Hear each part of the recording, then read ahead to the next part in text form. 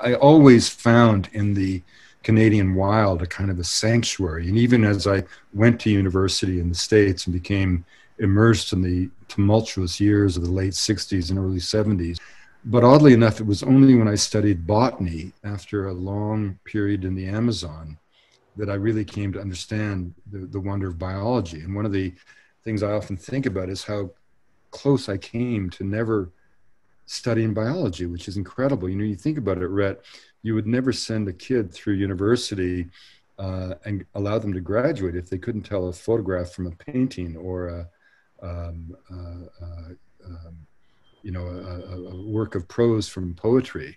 And yet we graduate people all the time who don't know the fundamental formula of life, which is photosynthesis. You know, the simple idea that photons of light can spark a reaction between water and carbon dioxide to give us our food, carbohydrates, and the very air that we breathe. Welcome to Mongabay Sessions. I'm your host, Mongabay founder Rhett Butler. In this series, we'll be interviewing some of the world's leading conservation thinkers and doers about their experiences and what can be done to make the world a better place. Thank you for watching, and I hope you enjoy. Here with Wade Davis, the famed author, ethnobotanist, among many other things. Welcome, Wade. It's a pleasure to connect with you. Well, nice to have me. Thanks a lot, Rhett. What inspired your interest in nature and indigenous peoples? Well, I think my interest in nature was almost within me as a Canadian. You know, the way to the north kind of hovers in our imagination and defines the essence of the national soul. I mean, the purest expression of patriotism in Canada is a line of Francophone verse from the inimitable Gilles Vigneault, who said, "Mon pays n'est pas un pays, c'est l'hiver." My country is not a country, it's the winter. And I certainly grew up in Montreal, although I was born in British Columbia, on the banks of the St. Lawrence River, which of course was the artery by which the original coureurs de bois, the runners of the woods, the fur traders, broke open a continent. And one of the things that's difficult sometimes for Americans to appreciate is that Canada was not a settler society. You know, we didn't come here as settlers. We came here as merchants. And the driving factor, of course, was a fashion statement in Europe, the beaver hat. And so it was the pursuit of furs which really determined both the economy and the initial settling of the country. And in that sense, we not only didn't set out to deliberately slaughter indigenous people, as John Ralston Saul, one of our greater writers, put it, we married them. And in doing so, we moved up in the world. That isn't to suggest that the colonial experience for First Nations in Canada was always a happy one, quite to the contrary. But the nation was forged with this idea of the wild, of the bush.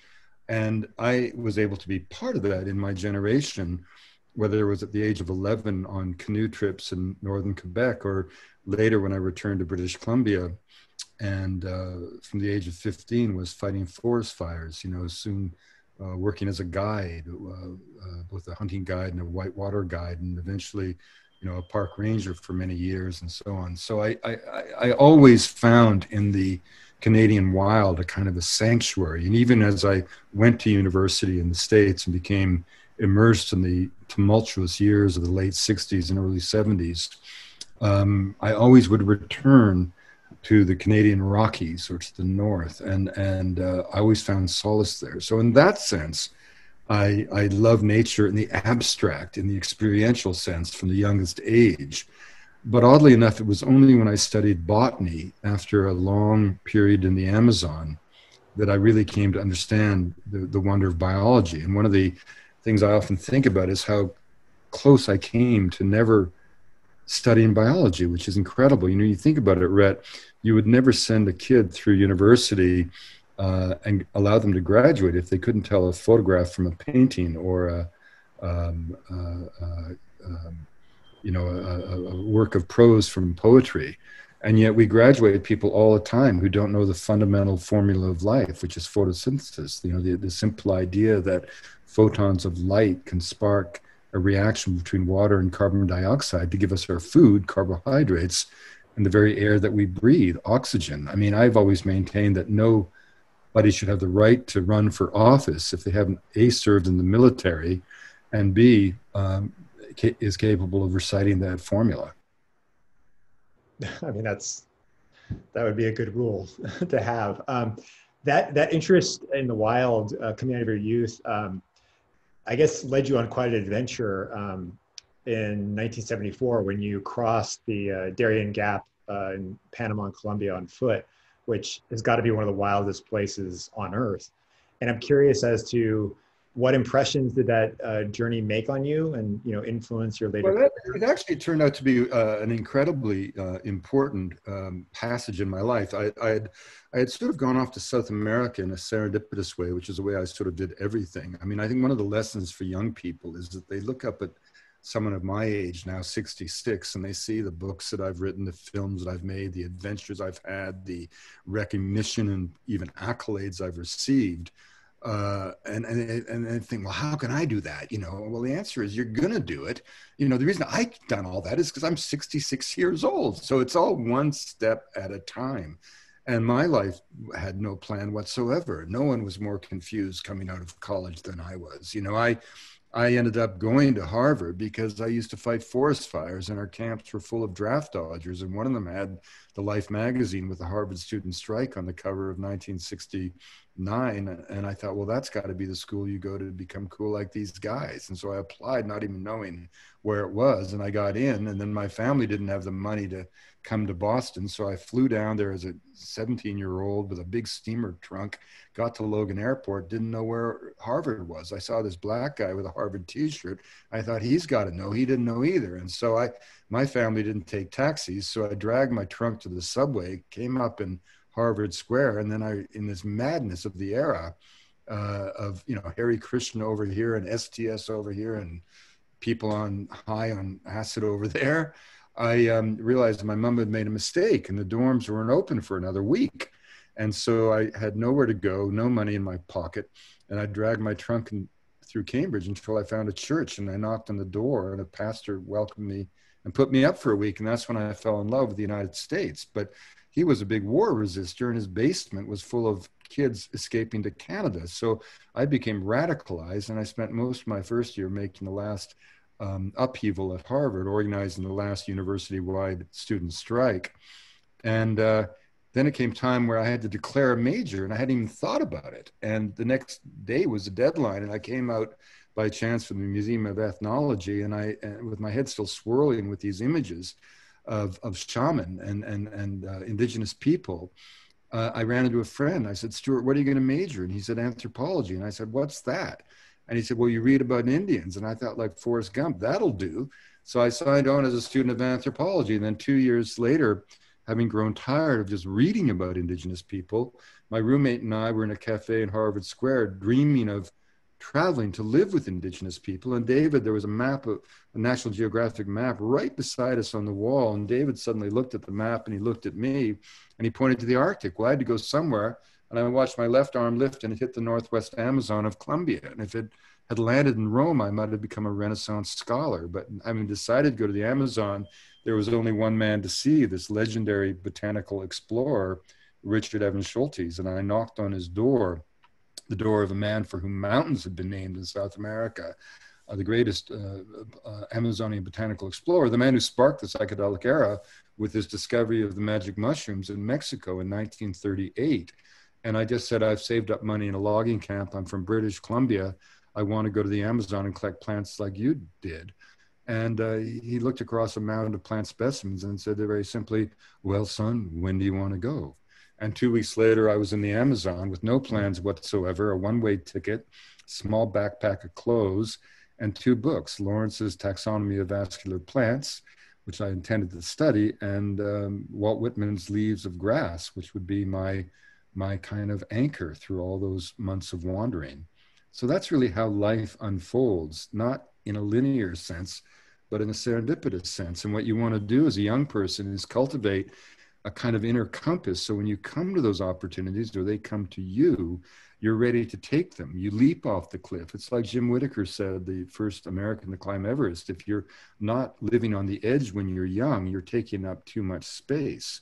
And you want to sort of be an opportunist, not like a schemer, but put yourself in the way of moments where there's no choice but success. And you suddenly find yourself capable of doing things that would have been unimaginable a few months before. And so back to your question about the Darien Gap, I was just back from the Sierra Nevada de Santa Marta, where with my colleague Tim Plowman, my sort of mentor and Schulte's protege, we had a botanical expedition. He was going back to Boston to get his PhD, and I had a month on my hands, and I ran into a geographer who told me there was this Englishman who was looking for someone to guide him through the Darien Gap, and if I was interested in going. And I said, sure, having no idea where it was and no idea that it would consume 6 to 7 weeks of my life and give one misadventure after another. And at that time, the gap was much wider than it is today. It was a gap between Colombia and Panama, where they had not built the Pan American Highway. And it was sort of, to give you an idea of its reputation, on the night before we entered the swamps, because his journalist had a deal where he had to walk all the way from Tierra del Fuego to Alaska, and he had reached Colombia, so he couldn't take any form of even aquatic transport, not even a canoe. So we had to first walk through the ciénaga, the wetlands of the Atrato, with water up to our necks in the rainy season, just to get to the river, to get into position to begin the ascent into the Darien. And the night before we entered the water, the swamps, a little old lady came up to me in this massive thunderstorm and said, Granito, your hair is brown and your eyes are blue. It's too bad everything will be yellow by the time you get to Panama. And the truth is, we did have a kind of a misadventure. Sebastian Snow was a kind of eccentric Englishman who sort of said, if you speak the Queen's language loud enough, anyone will understand. And he kind of courted misadventures, fodder for his books, and his genre was sort of the Englishman out of his element. And so we kind of stumbled our way across the Darien with misadventures, from encounters with dubious characters to being chased by the police, to being set up to be killed, encounters with jaguars. Eventually, we were lost 3 days with no food or shelter. We were lost for about 10 days with 3 Kuna indigenous people, men who are equally lost. And when you're lost, it's not the length of the period; it's a sheer uncertainty that consumes every moment. So it was kind of this sort of crazy, wild experience. But it was really terrific for me, because Sebastian wrote a book about his adventure. He eventually went mad and was shipped back home from Costa Rica when he got up in the middle of the night in a hospital and put on his pajamas and started to walk north. But he wrote a book about it, which was a kind of a silly book, ignored at the time and long forgotten. But it was the first time my writing ever appeared in print, because he had lifted passages from my journal, which seemed like a fair exchange, because it gave him some content and it allowed to see my words alongside his. And it gave me a great inspiration that if this kind of endearing but crazy Englishman can write books, I can too, only my books will not be typed. They're going to be written, and they're not going to be with that focused on self, but on the worlds around me, based on thorough research. And so that's when I really got the idea that I too could become a writer. So in a way, that was Sebastian's great gift to me. I mean, that's quite a story. I mean, since then you've become an incredibly prolific writer in terms of, everything from books to articles and writing for films. You have a new book out which talks about Colombia's great river. Could you tell us a little bit about that book? Yeah, I mean, eventually I wrote a book called One River, which was in part an account of the travels that I did in South America with Tim Plowman, mainly studying coca, the divine leaf of immortality and the notorious source of cocaine. And it was also a biography of Professor Schultes. And it was published in Spanish in 2002, translated by a wonderful Colombian poet, Nicholas Sescuan. And at a time when Colombia's very ability to endure as a nation was in question, a book of botany and plant exploration with a print run in Spanish of maybe 500 copies ought not to have registered. But the strength of the book was the quality of the translation and the fact that it ran to 700 pages in Spanish without a single reference to the conflict. It told the story of Colombia that was a story in defiance of the dark cliches. And especially for two generations of young people, it kind of emerged almost like a map of dreams, an account of travel in their own country that was no longer available to them because of the violence. And so it really affected young people. And by word of mouth, it kind of grew and became in sort of a cult book. And recently, when the National Library selected the first 25 of the 200 most important books in the history of Colombia, it was selected as amongst one of the 25. And it really had that kind of impression on the impact on the country. And that set in motion a series of events that drew me back to Colombia after a long hiatus, including 3 films that I made and any number of presentations, and eventually culminating in my becoming an honorary Colombian citizen, thanks to the generosity of ex-presidente Juan Manuel Santos, a Nobel laureate. But one of the opportunities created by One River is that the head of one of Colombia's largest corporate citizens, Grupo Argos, had read it and decided to support some friends of mine who were going to produce books of photography and natural history on each of the 5 major regions of Colombia. Now, of course, one of the messages of this project was that this was not a land of violence. It was a land of the richest biodiversity, ecological and geographical diversity on Earth, which it is. And the idea was to send a message to 2 generations of Colombian kids that this is what their country really was. And out of that came a whim conceived over a drink at lunch, where I said, now that we've done the land, why don't we do the rivers? And in a heartbeat, they endorsed the project. And I had no idea that serendipitous moment would result in 5 years of engagement, telling the story of the Mississippi of Colombia, the main artery of life, a corridor of commerce, but also the fountain of culture, of poetry, prayer, literature, and music.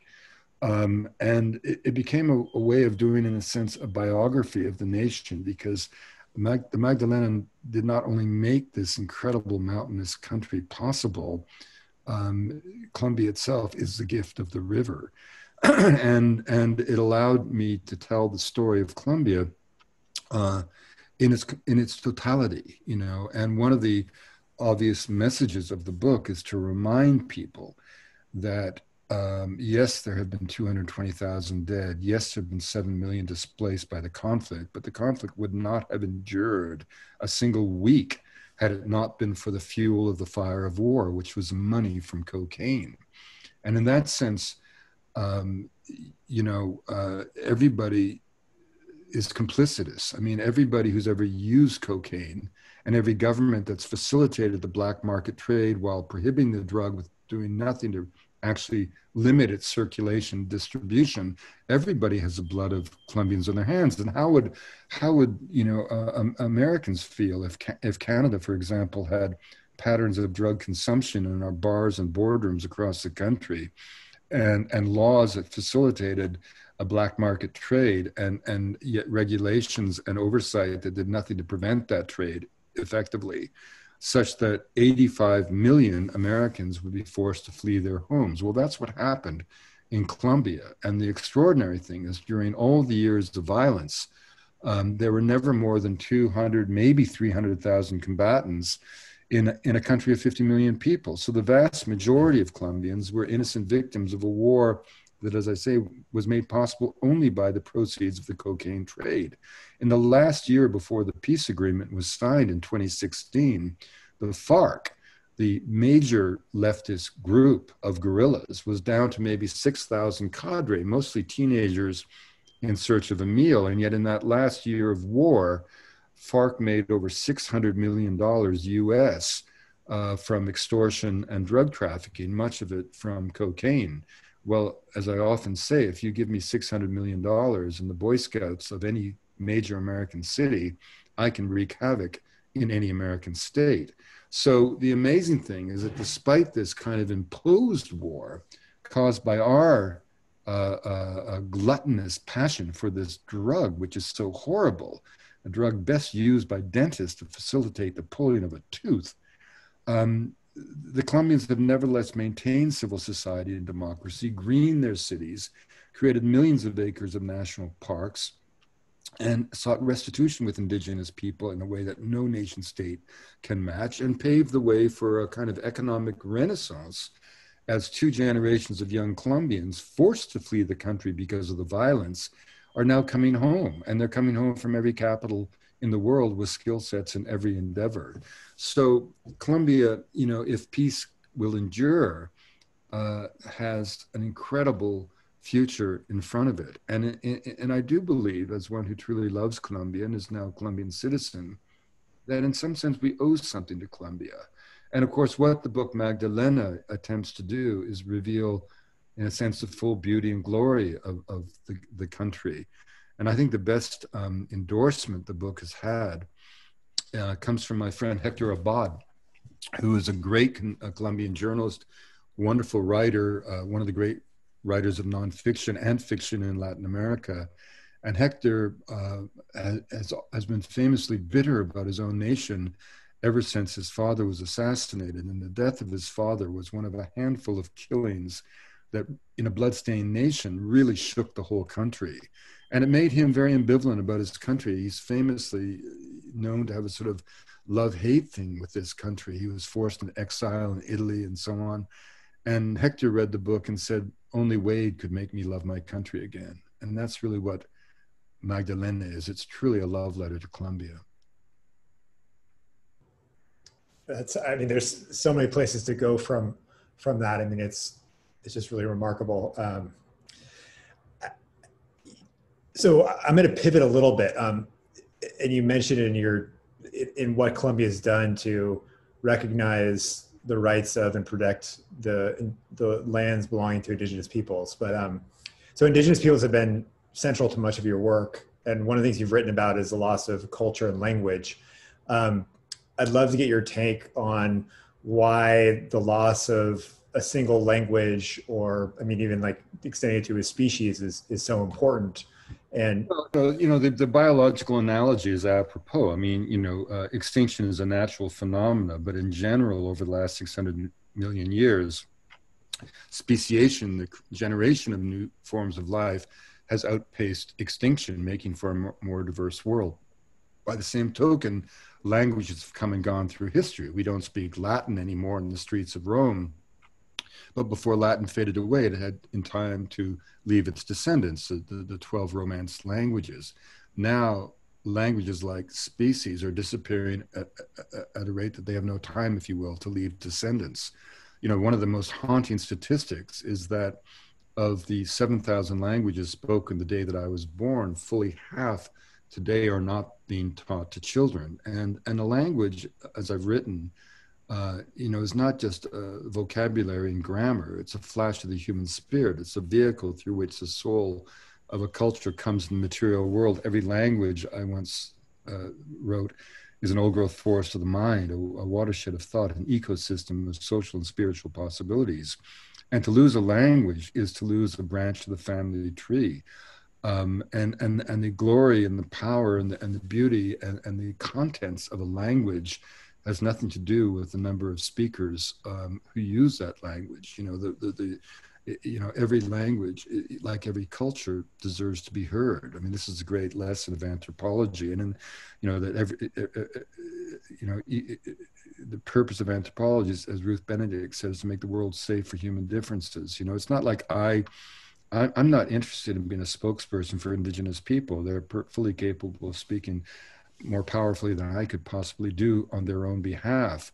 I'm just a human being asking us what kind of world we want to live in, a monochromatic world of monotony, or a truly pluralistic, multicultural world of diversity, where we recognize that the other peoples of the world aren't failed attempts at being us, let alone failed attempts at being modern.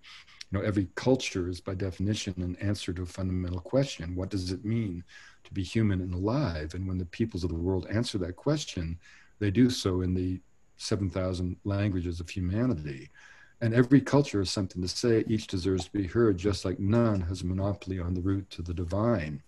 And of course, the reason this is so important is that we have all, as humans, been famously culturally myopic from the dawn of consciousness. You know, most indigenous societies, the name for themselves translates to the people, the implication being the blokes over the hill are savages. And that kind of myopia, which we all indulge, is no longer possible or tolerable in a multicultural world. And we this idea that you know, our world is the real world and everybody else is the failed attempt to be us is something that humans tend to share. And so we in the West tend to think of, you know, this technological industrial world of ours as being the norm, and everybody else is a failure to be us, you know. But the truth is that the triumph of secular materialism may be the conceit of modernity, but it doesn't suggest in its ubiquity or dominance that it's the norm. It's not. It's the anomaly. You know, we have an extractive model that is derived in a very direct way from the Enlightenment. When Descartes famously said that all that exists is mind and matter, he deanimated the world. And in our quest to free ourselves from the burden of absolute faith, we threw out all notions of myth, magic, mysticism, but critically, metaphor. And so the idea that the flight of a bird could have meaning, that a mountain could be a deity, that a forest was the abode of spirits, was dismissed as ridiculous. But in fact, those relationships based on metaphor have defined the human footprint on the earth for a very long time. Most societies engaged in the natural world, the ethnographic record makes abundantly clear, through not an extractive perspective, but through the notion of reciprocity, the simple idea that the earth owes its bounty to humans and humans in turn owe their fidelity to the earth. And the purpose of the point of metaphor is the consequences of the belief, not the absolute veracity or falsehood that the belief might, to your perspective, represent. So that if I believe that a mountain is an apu deity that will direct my destiny, I'm going to have a very different relationship to it than if I believe it's a pile of inert rock ready to be mined. If I believe that a forest is just cellulose and board feet, I'm going to have a different attitude towards it than if I believe, as the Kwakwaka'wakw do, that it's the abode of Hukuk and the crooked beak of heaven and the cannibal spirits that dwell at the north end of the world. Again, it's not who's right and who's wrong. It's how the belief system mediates the relationship between the human population and the natural environment with profoundly different consequences for the ecological footprint.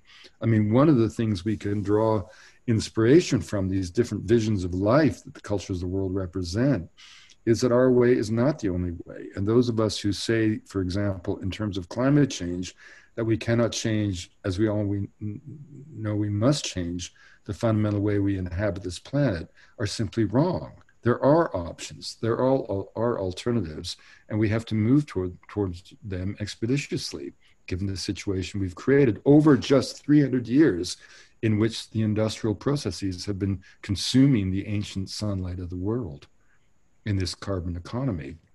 So in that sense, you know, the anthropology is so important, and it's been unfortunately kind of divorced itself from the activism from which it emerged. I mean, one of the things that people don't really think about much, but if you look, for example, Rhett, at your great-grandfather or your great-great-grandfather, you know, in 1900, the belief structures that he would have had about the role of women, the role of men, notions of race, attitudes of ascendancy over nature, whatever go down the line, probably not one of those certitudes you would agree with today.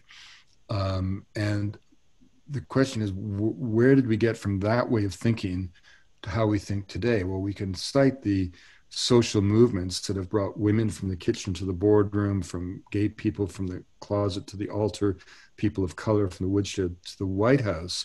But those social movements had to have a foundation. They had to have some catalyst that challenged the orthodoxies of that previous Edwardian era.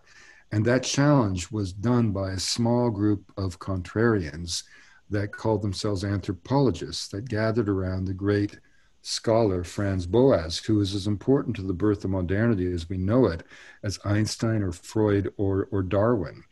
And because these anthropologists, based on their experience, said the obvious, that race was a total fiction, a total cultural construct that had no foundation in biology whatsoever, which has been completely confirmed by genetic analysis that shows that we're all cut from the same genetic cloth. The genetic endowment of humanity is a continuum. Race is an utter fiction, a social construct. These were anthropologists who said a family didn't have to be just a man and a woman. It could be a man and two women. It could be a woman and two men. It could be two men, whatever may brought love to the hearth. There's a family, individuals who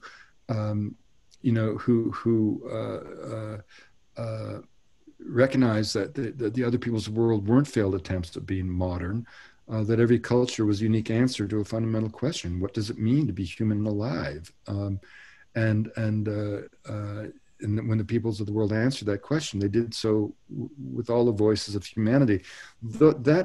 Those ideas were so shattering to the European mind. Remember that as late as 1911, and that would be 5 years before my own father was born, the English Oxford Dictionary did not have an entry for racism because the superiority of the white male was accepted with such assurance.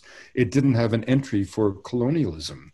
It didn't have an entry for homosexuality. In other words, that shattering of the European. So when I say to a young person like you, Red, that if you think it's quite normal that a black girl would fall in love with a white boy, or that a Jewish girl or boy would find solace in the Buddhist Dharma, or that a young African-American woman would look up and say, those aren't the statues to the Confederacy. I'm the statue of the Confederacy, because look at the hue of my skin. This tells you that my African ancestor was raped by an overseer. I am the statue of the Confederacy. Deal with it. If you understand what she meant, then you are truly a child of anthropology. It is anthropology that sowed the seeds of modernity by challenging those orthodoxies, which we now see as not only false, but morally reprehensible.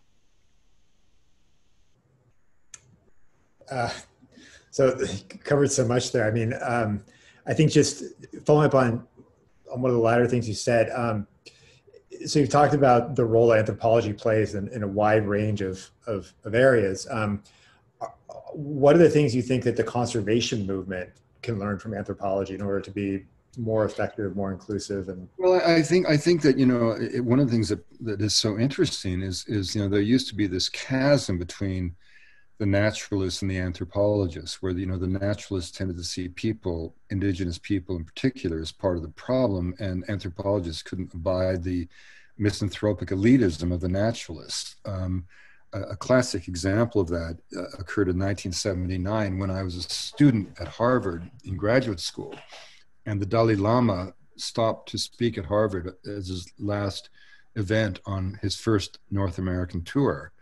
And that night, Ed Wilson, the legendary biologist and wonderful man, was introducing in one hall Norman Myers, who had written a book called The Sinking Ark, which was one of the first books to anticipate the biodiversity crisis.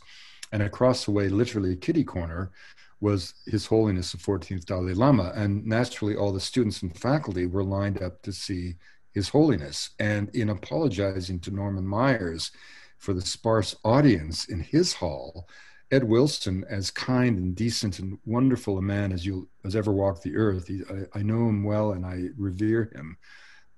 But nevertheless, and he'd be the first to regret these words, but they are emblematic of that era. In apologizing to Myers, he said, and I quote, "If even Harvard students can't get their priorities right and they'd rather be across the way listening to that religious kook, you know how far we've got to go to educate the public at large." But that statement was so indicative of this chasm. And I swear to God, I must have been the only student that night running back and forth between the two talks, because I recognized then what we now know to be obvious, which is the same forces that impact and erode cultural diversity are destroying biological diversity. The triumph of ideology, industrial intrusions, and egregious public policies. And so now, of course, the amazing thing is that genetics, as I said earlier, has come to the fore to actually prove what was only an intuition of anthropology, this idea that every culture is a product of its own history. In other words, if we accept the fact that is now scientifically indisputable that the genetic endowment is a continuum, we're all descendants of that same handful of people who walked out of Africa 65,000 years ago and then in 40,000 years settled every corner of the habitable world. But here's the important thing: if we are cut from the same genetic cloth, we share the same raw intellectual capacity by definition across the board.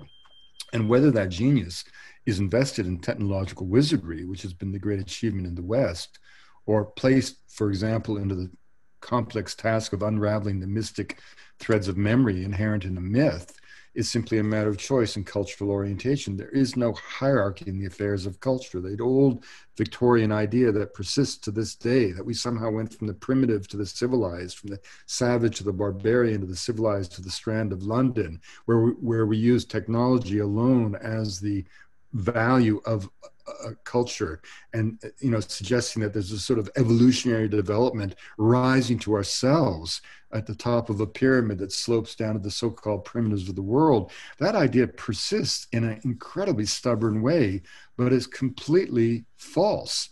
The truth is that how we use this genius is simply a matter of choice and cultural orientation.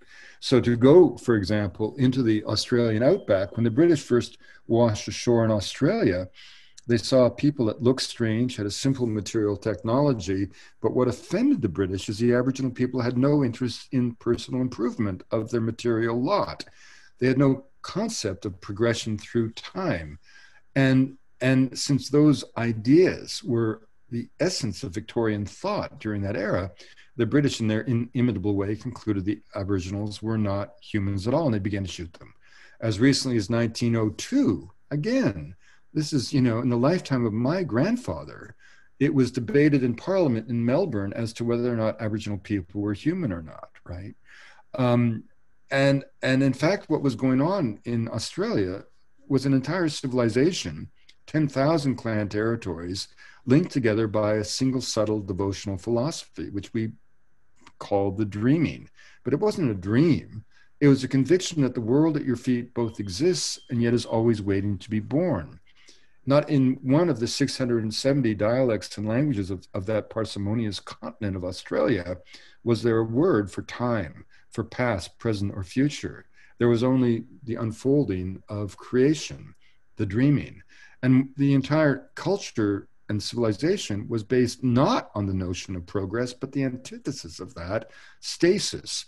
The purpose of life wasn't to change anything. On the contrary, it was to do the ritual gestures along the song lines, which were the trajectories walked at the dawn of time by the ancestral beings as they sang the universe into existence, to do the rituals along the song line that traverses your clan territory with the intention of keeping the world exactly as it was at the time of its creation. It would be as if all of European intellectual life had been focused on pruning the shrubs in the Garden of Eden to keep it just as it was when Adam and Eve had their fateful conversation.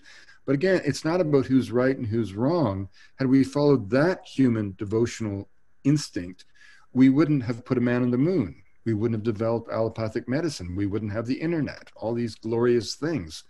On the other hand, we also wouldn't have climate change and our capacity to transform the biophysical foundations of life on Earth. So 50,000 years hence, you can ask the question, which adaptive strategy will have been seen as to have been, in the long term, the most sustainable of the two? So again, this isn't to suggest that we go back to a pre-industrial past or that any people in the world be kept from the genius of modernity. It's rather to say, how do we find a way that all peoples can benefit from the genius of modernity without that engagement demanding the death of who they are as a people? Because culture is not trivial. It's a body of moral and ethical values that keep at bay the barbaric heart that history teaches us lies within all human beings. It's culture that allows us to look, as Lincoln said, for the better angels of our nature. There's a reason that a nation that gave us Goethe and von Humboldt also gave us Hitler and Goring and Goebbels, right? It's not like the Germans were uniquely capable of a descent into barbarism, but they did go into a barbaric state that brought death to millions. You know, I'm not comparing the situation in the United States to Nazi Germany, but we do have a situation where we're seeing a vast cohort of the American population prepared to embrace the reprehensible and morally repugnant positions and character of a buffoon, of a president, a bone spur president, of incredibly a corrupt essence, right? And yet we have 60 million Americans who would fall on their sword for this guy. So what's that saying about what's become of America? You know, so you look around the world, and human beings are one step away from barbarism. I mean, they really are. If you look what happened in the killing fields in Cambodia, you know, the genocide in Rwanda, you know, these, you know, the crisis of Nazi Germany, the events in the Soviet Union in the wake of the revolution. You know, I mean, human beings are truly capable of descent into barbarism, and the struggle, and that's what culture is. I mean, culture is designed as a moral and ethical blanket that at least attempts to mitigate against that human propensity. So to follow up on the current situation, you wrote a piece in Rolling Stone recently that we're witnessing the end of the American era.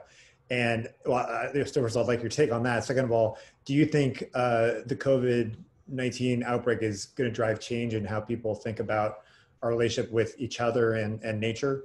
Well, you know, COVID, the piece I wrote for Rolling Stone, you know, it's almost a story within the story, because, you know, I wrote that piece on spec, sent it to my friend Jan Wenner.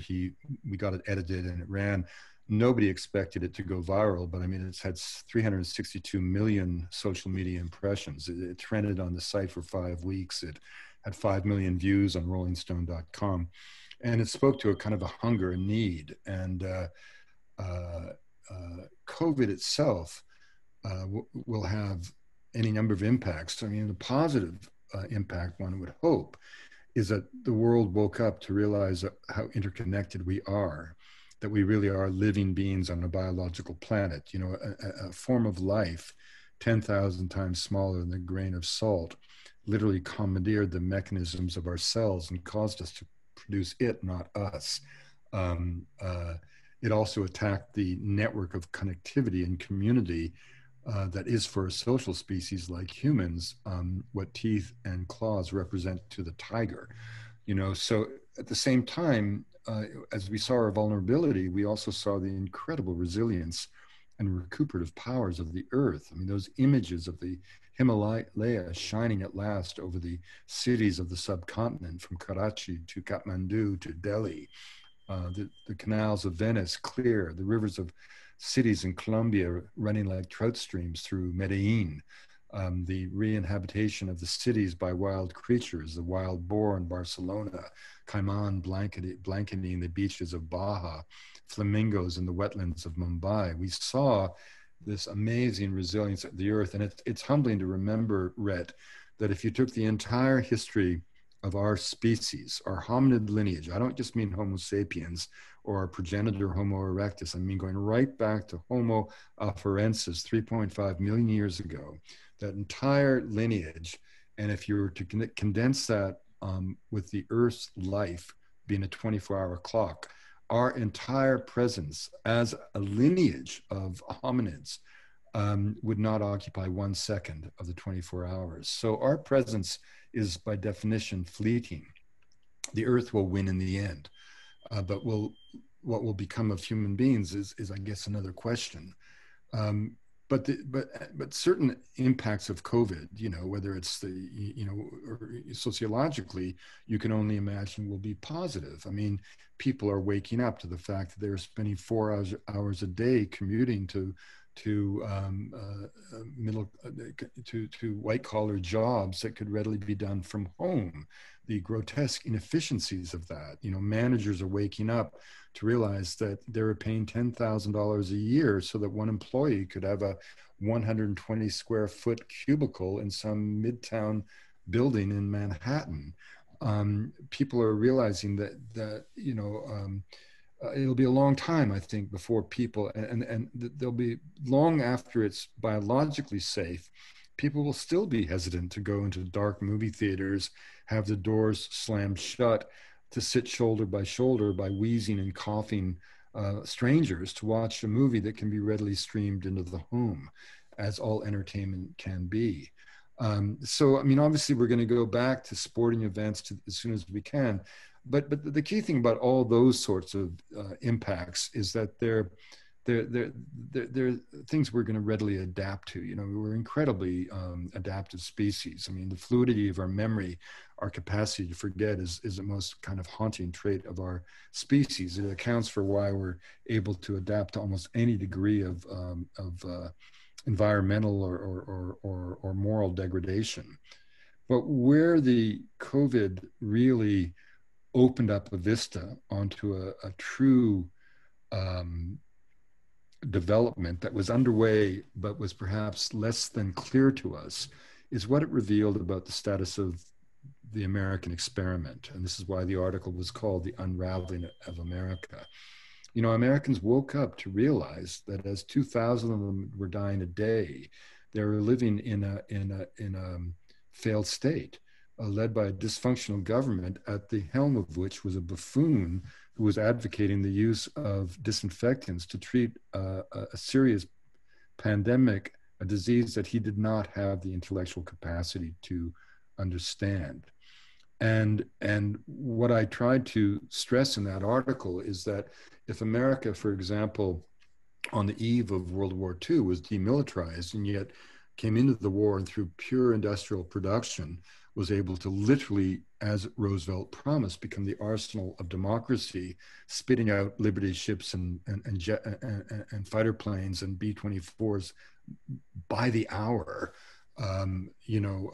equipping armies that marched across the world, not only the American armies, but the Russian armies. We sent 500,000 trucks to Russia, 500,000 Willys Jeeps. We sent 1 million miles of wiring. We sent 34 million uniforms and 18 million pairs of boots. I mean, this amazing industrial production of the United States that allowed, for example, for every 5 pounds of equipment that the Japanese Empire of the Sun got to a frontline troop per capita in the Pacific War, we got 2 tons. I mean, it's almost unbelievable, the release of American power of industrial might during that war. Then in the wake of the war, America is creating half the world's economy with much of the world in ashes.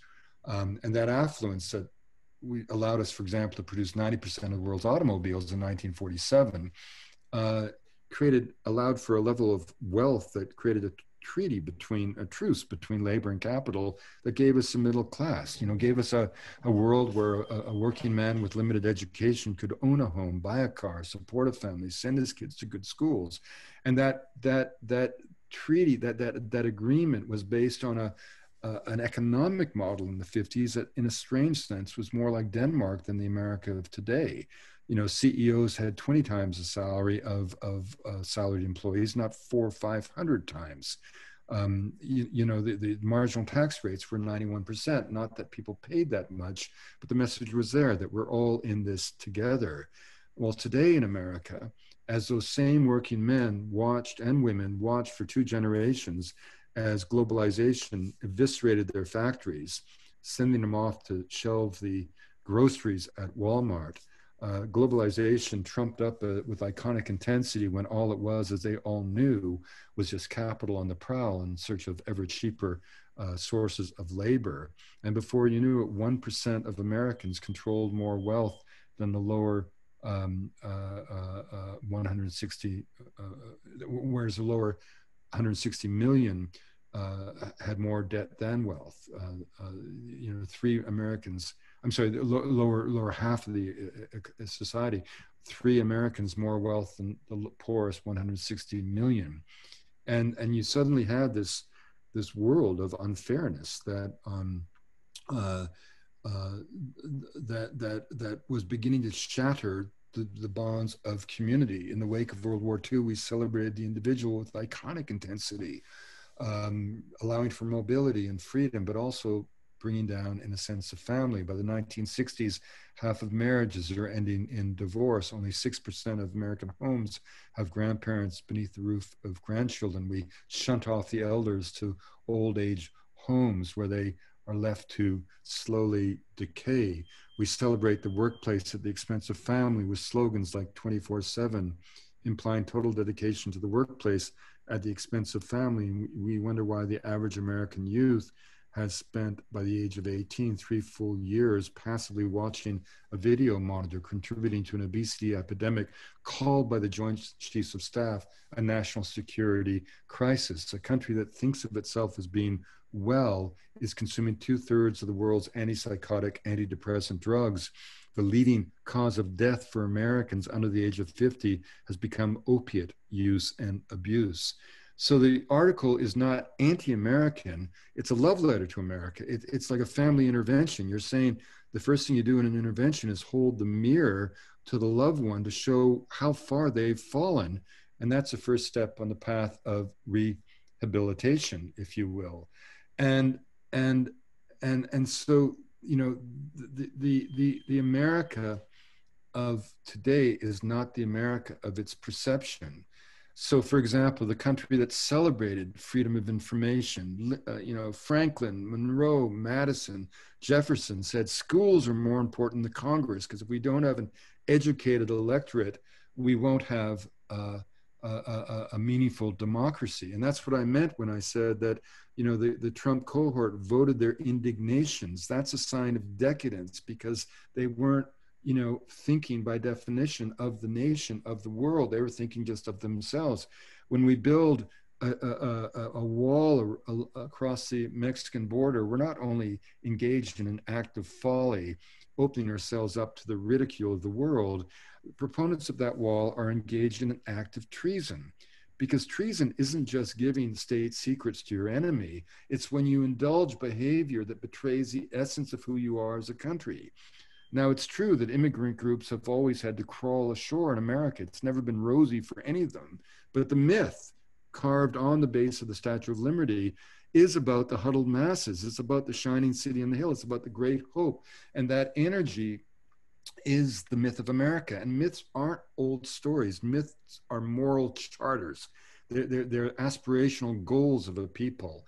And so to put up a wall across the Mexican border is to deny the fundamental moral charter of the country. And that's why I claim it's an act of treason.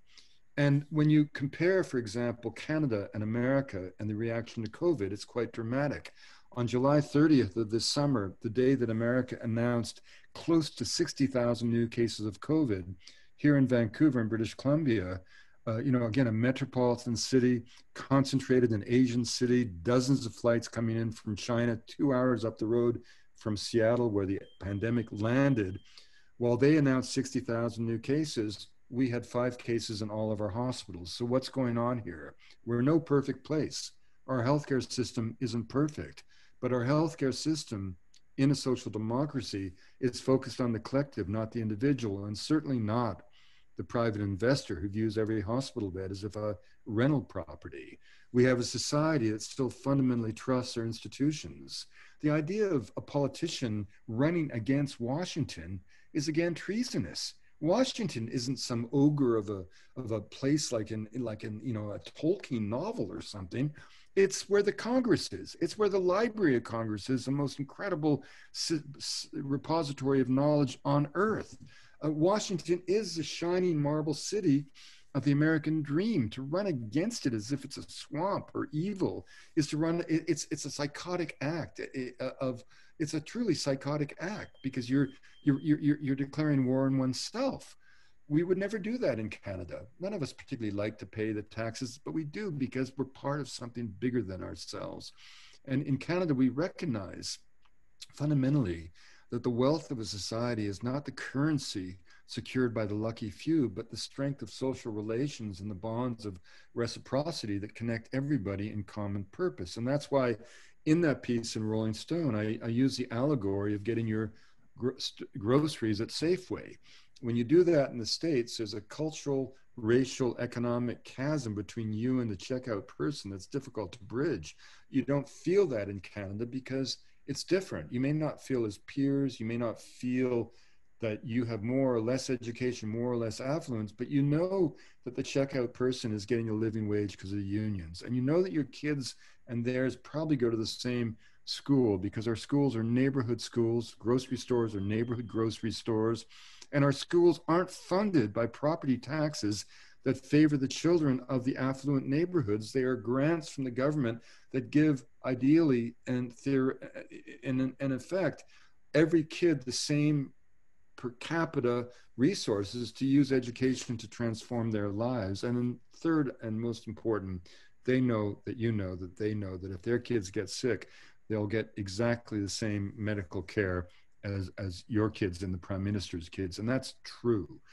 Now, I'll tell you one final anecdote about that, Rhett, is that when my mom was 85, she got a headache living alone in an apartment in Victoria, BC, at 11 o'clock on a Sunday morning. By 2 o'clock, she was being prepped for neurosurgery.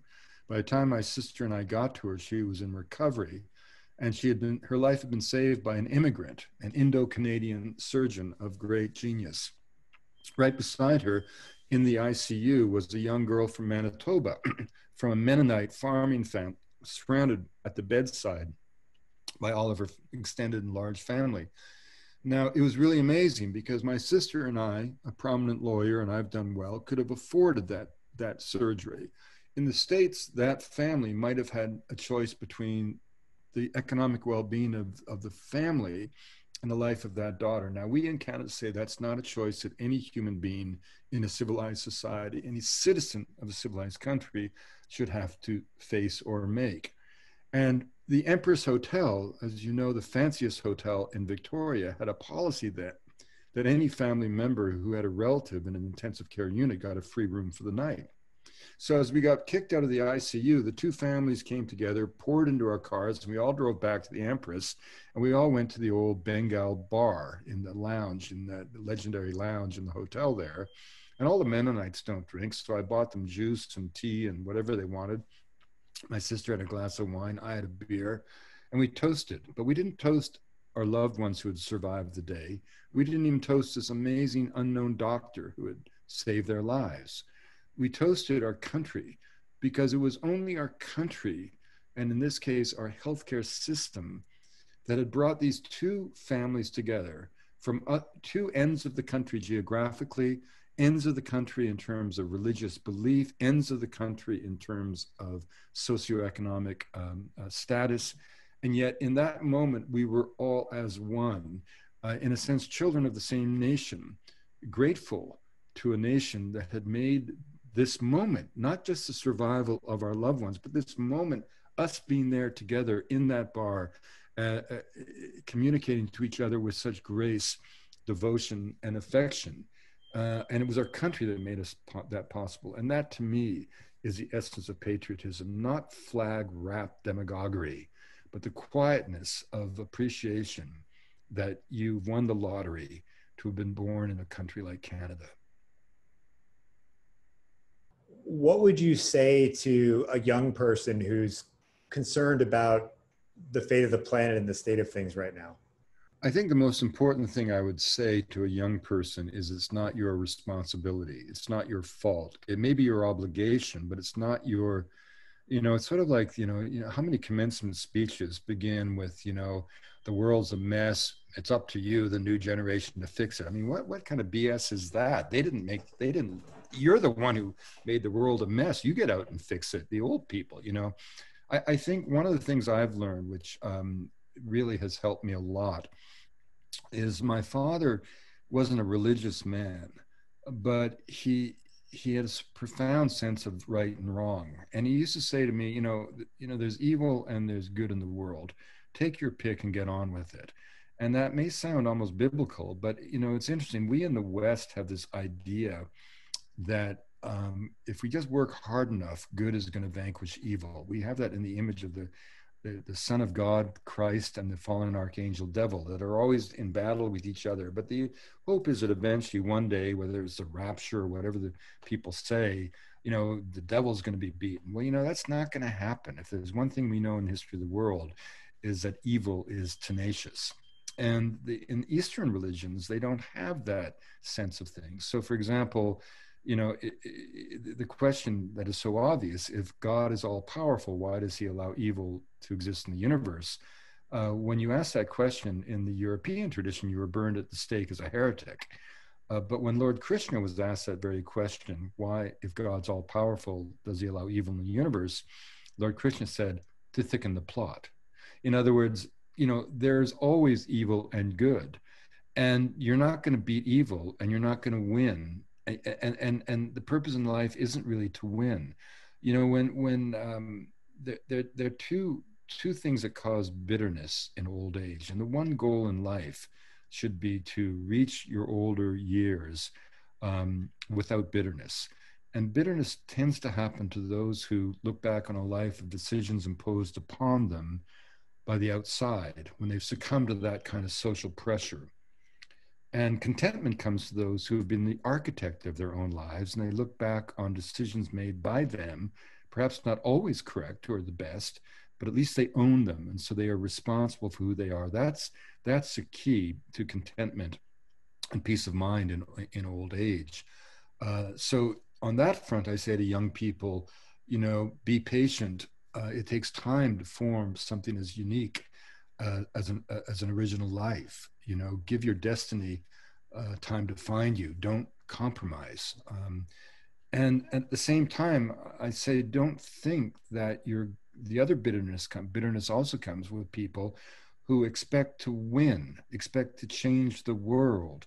One of my favorite writers, Peter Matthewson, and I read this at a time when I did think I could change the world. That was my entire purpose in life, if you will, in my youth.